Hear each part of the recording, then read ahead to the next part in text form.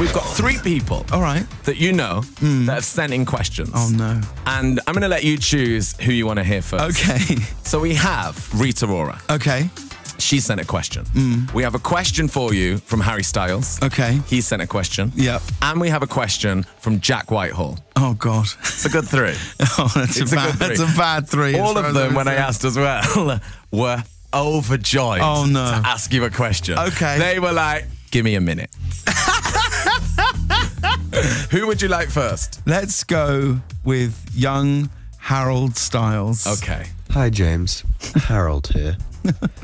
What our readers would like to know is, who is your least favourite carpool karaoke guest? Oh, I mean... The cheek of the boy. Because he knows the answer. All you've done for him. Oh, that's man. the question. I just can't. I can't. It's too, yeah, there was one I listened to, but I'm never going to tell you. Mariah. I don't want to. No, I'm not going to tell you. I'm not All gonna of tell One you. Direction. I'm not going to tell you. I genuinely I wouldn't do such a It's thing. for Harry and his readers. I love Harry and his readers. No one knows how much I love Harry more than his readers. But I refuse. I do not want to answer it. Okay, it's a no, Harry. Harry's readers, it's a no. What a little snide. He knows the answer. He knows. Okay, who do you want next? Do you want Rita or do you want Jack? Let's go Rita. Let's go Rita. Okay, here we go. Hey, James Corden, it's me, Rita Ora here. I just want to ask you, what do you think is your worst on-screen / embarrassing, anything you can say, moment? I really want to know, because I feel like you've had a few. See you later, mate. Mwah. That's my worst on-screen moment. Has there been any moments?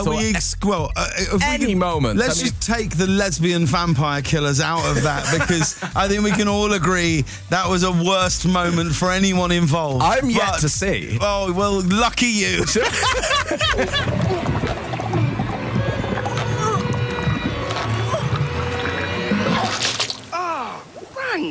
My first sort of time I was on TV, I won a competition to be on Good Morning with Anne and Nick. Amazing. As a child, and I interviewed Meatloaf.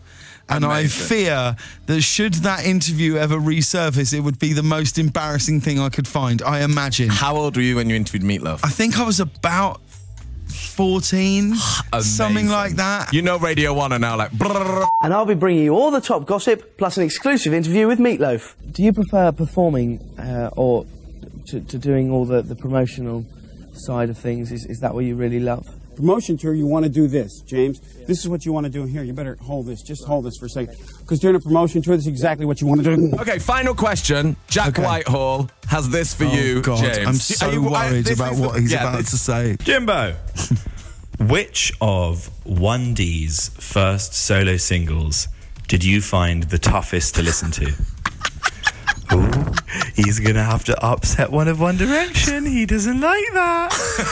I mean, that's brutal. I mean, I think that's brutal. Brutal. Here's my answer. Okay, come on. Here's my answer. Okay. Because I'm a directioner. You know this. Yeah, I know. Yeah.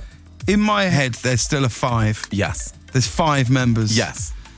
So for me, the hardest to listen to was Pillow Talk by Zayn, because I had to, at that moment, take it on board and finally realise that they were no longer a 5. Times had changed. And what was hardest about it was I was loving it.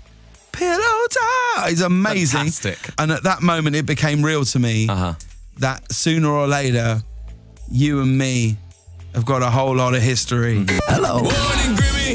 The Radio 1 breakfast. DJ Khaled. Another one. James Corden is our guest today. Morning. There's a very egotistical bit of propaganda that I just liked played to it. you. Anything that you can get DJ Khaled just saying, another one, we the best. Yeah, no, he says it for everyone, but I do take that as a personal compliment.